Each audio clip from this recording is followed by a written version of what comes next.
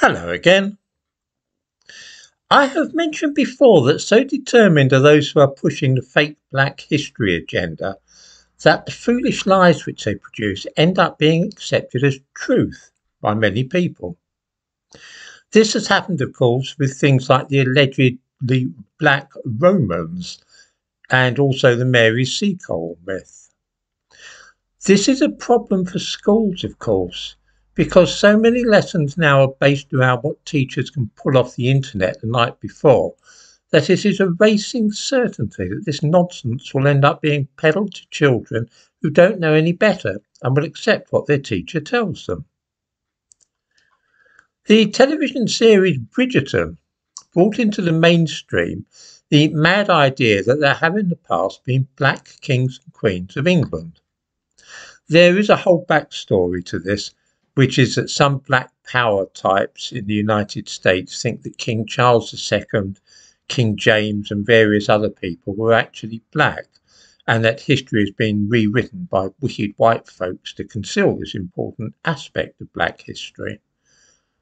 Don't laugh at the back there, I'm being serious. The thumbnail to this video shows King James as a black African, and I give a link in the description to this video to a site which explains how James really was as black as Newgate's knocker. One obvious target for these cranks has been the Black Prince. Well, if he was called the Black Prince, that must be because he was black, right? That also means that his mother, Philippa of Hainault, must also have been black, of course. Both ideas are expounded on American websites and have become accepted among many African Americans who are enchanted at the idea that the British royal family have a touch of the tar brush about them.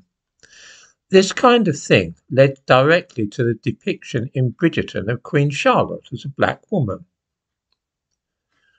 This has now infected perfectly respectable websites such as that of Cornwall County Council.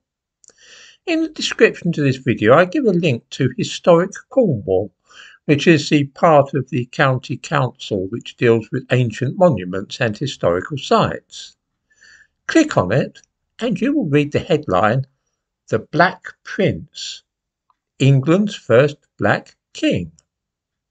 The page is a hodgepodge of bits picked up from various sources and includes photographs taken from a film called The Black Prince, which shows a genuinely black prince and Indian prince. Click on the link and scroll through this. This is not the worst example of this sort of thing that I've seen, not by a long chalk, but it's nevertheless very worrying because it is on the kind of website which might be recommended to children as being sensible and mainstream, the sort of thing to use when they're researching their homework. This is why it is so important to fight against fake history of this kind and draw attention to it.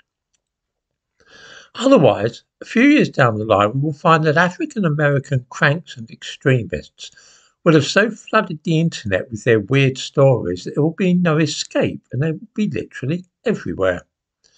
As I said at the beginning, this has more or less happened with the Black Romans, who are now to be found in museums and children's history books.